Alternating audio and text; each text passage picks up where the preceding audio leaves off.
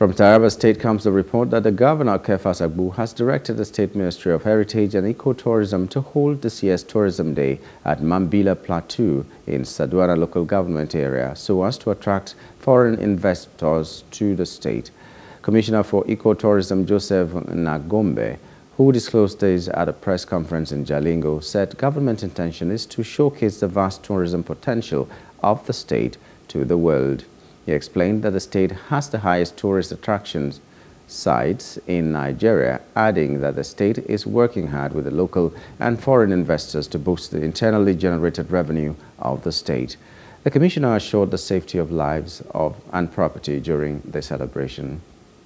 The communities are to be interested of coming to see more so. So many tourism sites are yet to be unveiled, which the ministry and His Excellency are working so hard to unveil very soon.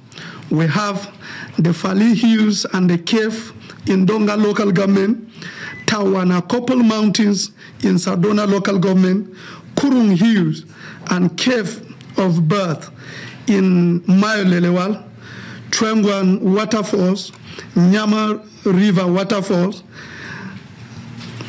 and the hills of German Mark in Trengwan in Gashaka Local Government.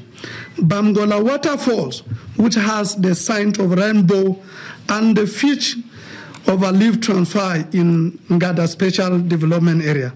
These and many more are the tourism potentials that the state has, which shall soon be unveiled to the world.